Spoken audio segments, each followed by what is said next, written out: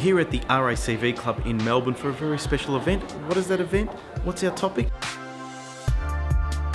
Future of transport in the age of e-commerce. This event is hosted by AmCham, the American Chamber of Commerce, in conjunction with Zebra and Blujay. We're going to hear from Zebra and Blujay and have a great panel discussion at the very end, so stay tuned. So I'm here with Dan Park. Now Dan, you're presenting today. What do you hope to give to the audience today?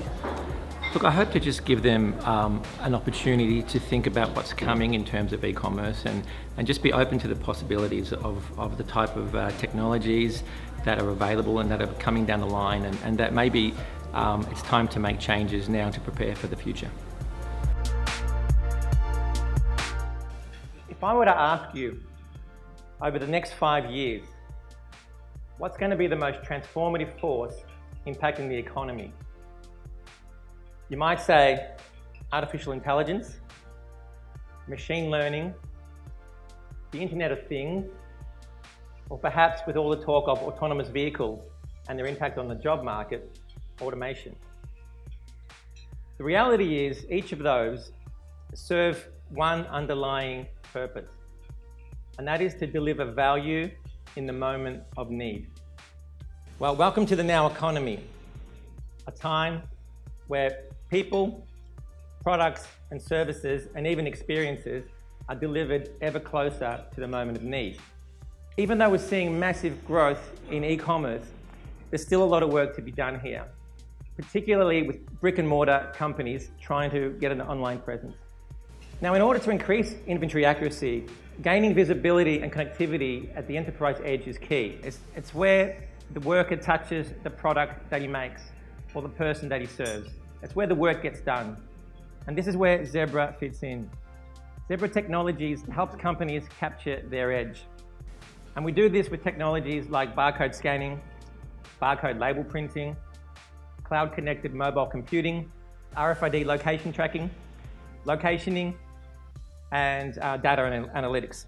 By improving visibility at the enterprise edge, you can give your company the business intelligence to make smarter decisions and open up new possibilities.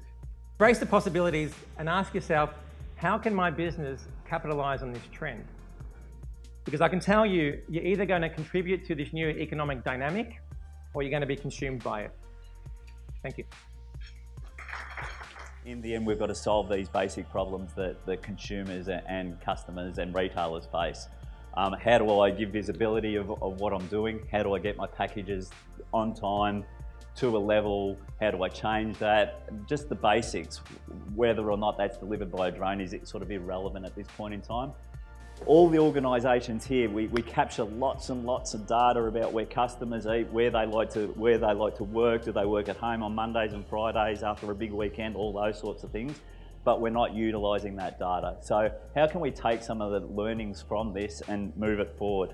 We do everything from help the package move anything from overseas all the way through to the last mile. First mile, last mile, and everything in between.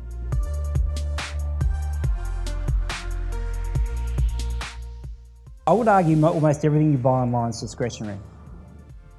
We don't buy a lot of groceries. If you think about Maslow's hierarchy of needs, if you ever go back to your old study days, very little of what we buy online is actually at the lower ends of those needs. We don't buy a lot of groceries online. Fashion is the biggest thing we buy online.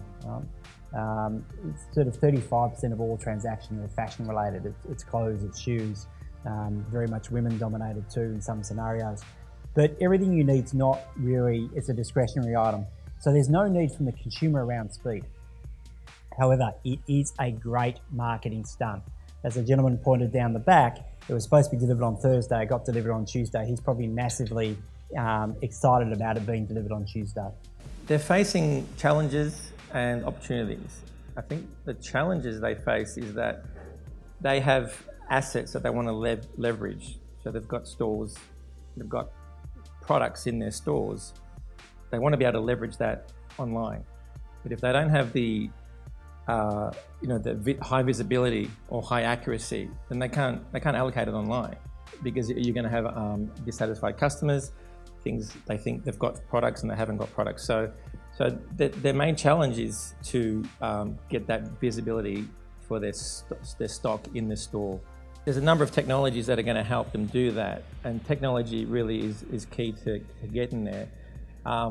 Passive RFID is probably going to be a big one to get them to a space where they can be monitoring every store passively without a worker scanning. It's just sitting there scanning everything so you can see what's in your store online.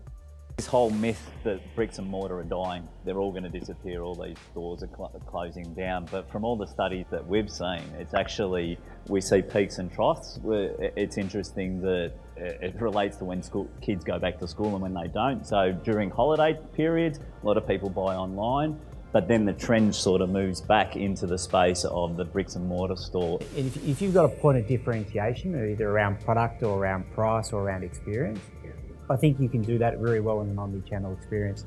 But if you're just a me too, I think you're going to be consumed by Amazon, you're going to be consumed by online, because you're not competing on a point of difference. Presentations are over, we learnt a lot.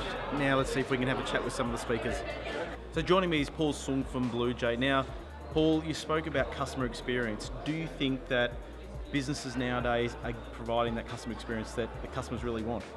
It's an interesting question. I think we recently did a secret shop of about 2,000 consumers across all sort of demographics, all regions, and what we found was 70% of people were happy with their buying experience, but yet when we break down the figures, only 40% there got their delivery service on time and undamaged, which says to me, as an Australian consumer, we accept a substandard level of delivery service. So from my perspective, I think the transportation companies, if they improve their service by 5%, they'll get ahead of the market. And I think the pressures of social media and what people want will change that. As we heard, there are a lot of changes happening in the transport industry to react to the digital world that we now live in. So thank you to all the presenters, thank you to Zebra, Blujay, and of course AmCham, the American Chamber of Commerce, that put this event on.